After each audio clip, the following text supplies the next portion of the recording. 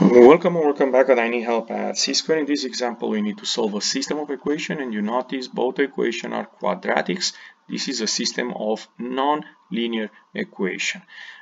However, we notice both of them have y equal, so we can use substitution. That means this y, which is x squared minus 9x plus 32, can replace the other y in the first equation. But you can go also backwards, take the x squared plus 2x minus 1 and replace it in the second equation. You'll get the same equation. But let's see what we get here. We get x squared minus 9x plus 32. That is the y that is replaced by this expression, equals x squared plus 2x minus 1. And this seems like a quadratic equation, but in fact what you can do right away is to simplify this to x squared. There on left side and right side you can simplify like this, and then we have this equation left, which is a linear equation. I will add 9x here. Of course you can do this problem in a different way if you want, and we have here 32 equals 11x minus 1, add 1,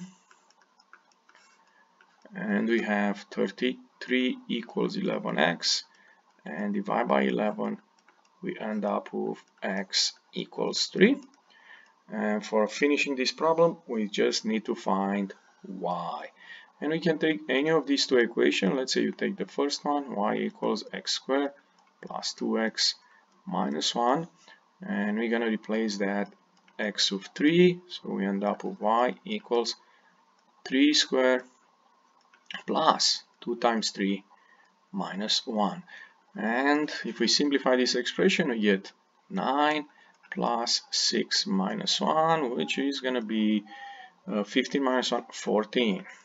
So the solution of this system of equation is x equals 3 and y equals 14, and you see here in the order pair format.